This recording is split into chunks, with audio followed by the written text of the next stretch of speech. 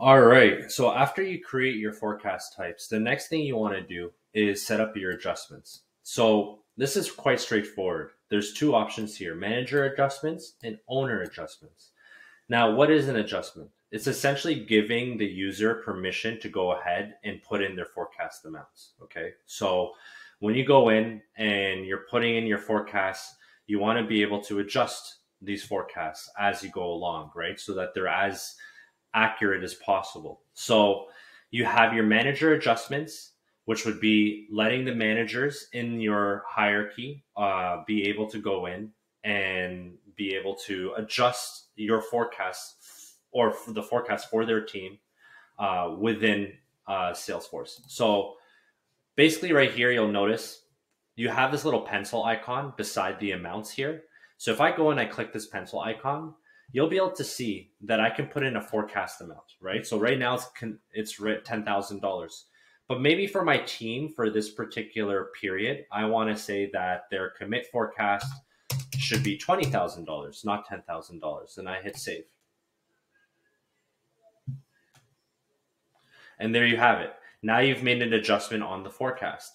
So this is basically allowing you to adjust your initial forecast amounts that you've placed to reflect more accurately what the actual pipeline is going to look like by that period of time. So that's essentially your forecast amounts. I would say traditionally what companies do is they only allow the managers to put in adjustments, not the opportunity owners. So the owner of the opportunity traditionally should not be playing with their forecasted amounts. It really should be their managers.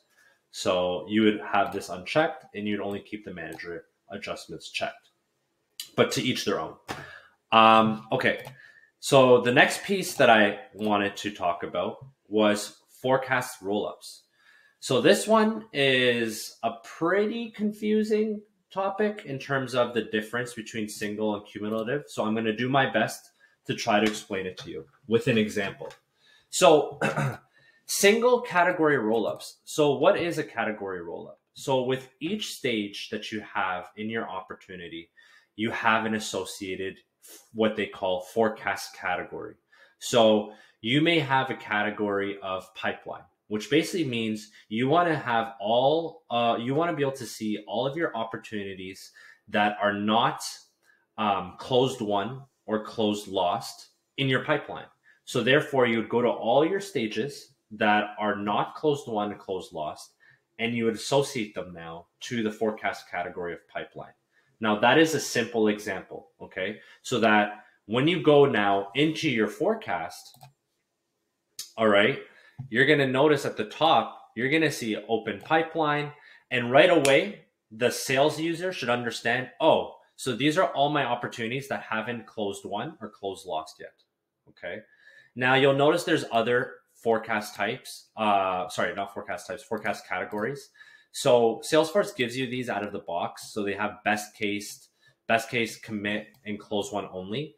You'll notice close lost is not there. Close loss is given the forecast category of omitted.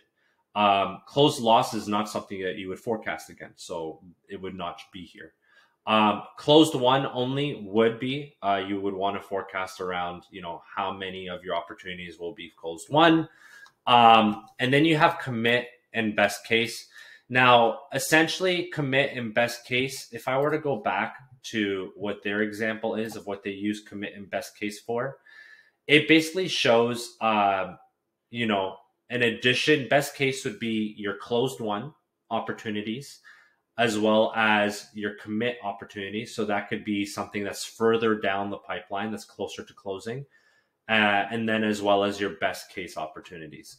So your commit, it's really up to you what you want to call it. They just give you these definitions out of the box. I can go ahead and I can change these if I wanted to. Now, this is with the cumulative category types. But going back to single, I can also change the names of my category rollups, just the single categories. So the way you would do that is you would actually go into your object manager. You go to your opportunity object. You open up opportunity. You go to fields and relationships.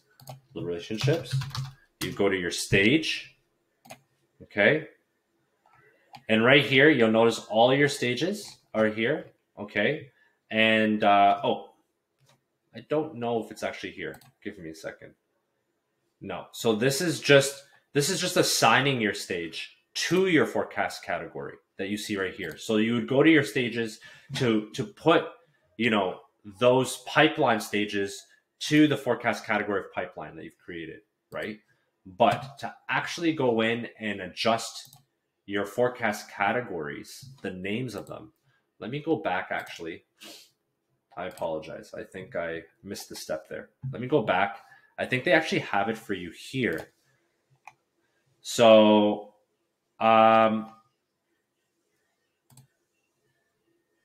yes, to update column labels for single category rollups, use Object Manager, forecast category field. Oh, so I was almost there. I was just on the wrong field.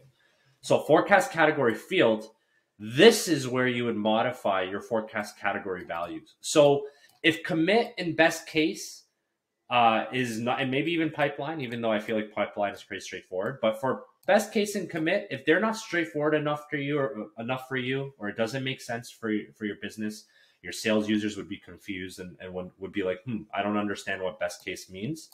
Then you would go ahead and you would change this. So you'll see that they'll allow you to go ahead and change it. So I can actually change this to, let's say, awarded. Okay, let's just imagine that we decided to change it to awarded. Okay, and now what I've done is I've changed my forecast category value on the front end to awarded. You'll notice in the back end, it still retains the values of best case, pipeline, commit, close, and omitted. You cannot change this. This is something that Salesforce locks down in the back end. You cannot actually change the status category, but the label of that status category, that's something more meaningful to your business, you can change. So that's what I just showed you here, okay? So basically, going back, let me go back to our stages now, okay? Back to our stages. So wow, there's a lot of picklist values here. I'm not going to go through each one of these. I just want to give you a couple examples. You'll see right away the forecast category column here. And I'm going to focus on pipeline since that's the one that I think is the most straightforward and that a lot of people can understand. So you'll notice that a lot of them are associated already to the pipeline. So what the single category option does, if I go back, and let me just duplicate this. So let me go back home and let me go to forecast.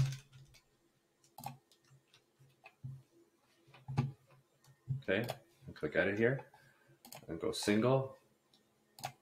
So what the single category rollup does is if I go back to the other, it says show one forecast category per column.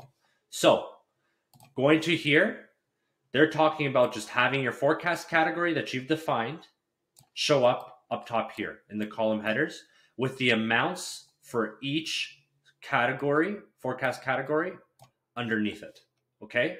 Now, if I go back to my stages, that means all of my opportunities that have stages that are mapped or associated with the forecast category of pipeline will show up in that pipeline category header in your forecast page.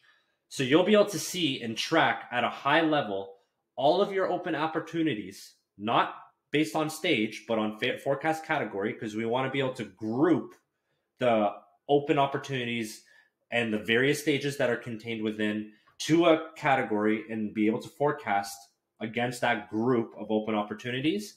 That's what this does. It allows you to go ahead and group it based off of the pipeline, okay? Now, let's continue now into cumulative rollup, okay? So this one's a little bit more confusing. To be quite honest, it was a little hard for me to understand at first, but the more I talk about it, the more I get it. So if we go back to forecast settings and we toggle to cumulative category rollups, it says show multiple related forecast categories per column.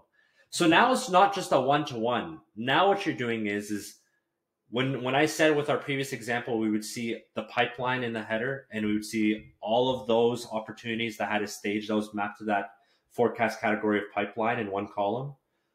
Cumulative, what it does differently now is it takes all of your open opportunities that are spread across multiple forecast categories. So now the net has just been casted even wider across of your open opportunities, right? So you're not only looking at your open opportunities with stages that are associated to just your pipeline forecast category.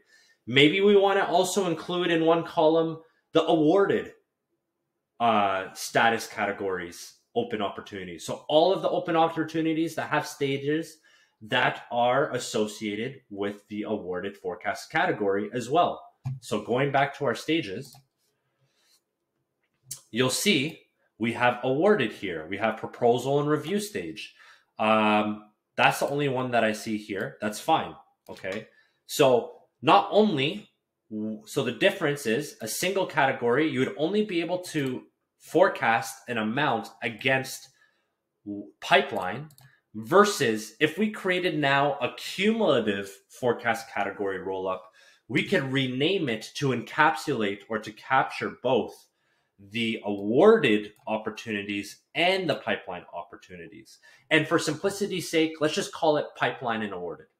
Okay, that would be the forecast category rollup. So if I were to go back to my forecast categories, we would rename this to, let's just say, here, instead of open pipeline, we would say pipeline plus awarded.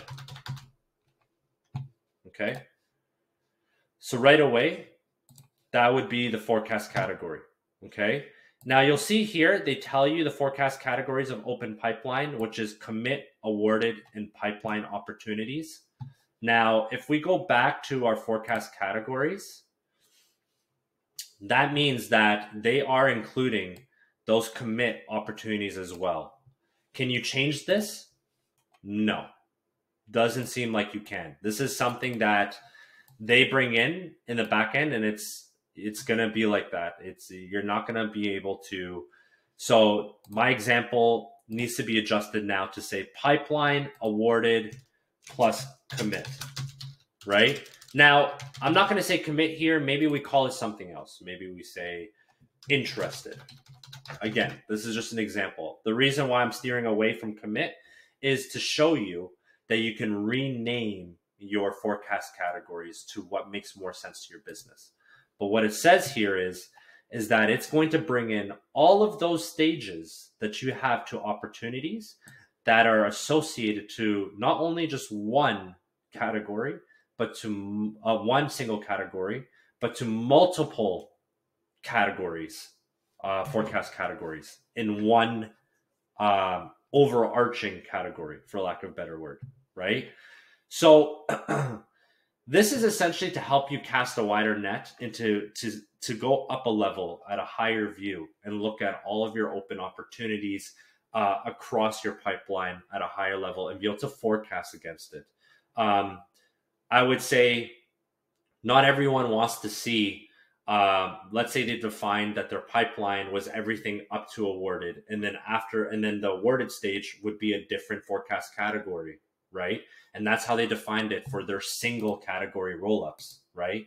But then let's say that they actually wanted to forecast against all of those pipeline opportunities plus the awarded pipeline awarded opportunities as well. They wanted to see that all together and forecast against that as one. Well, you couldn't do that with a single category rollup. You would then have to go into a cumulative category rollup to now bring in that additional forecast category that you set up for awarded and put it together with your pipeline forecast category and call it pipeline and awarded, let's say. I know that I'm just saying this just as a simple example. I know that it wouldn't actually work this way because you also have your commit as well included in there. But I'm just explaining this example to you just to solidify the understanding of how a cumulative category rollup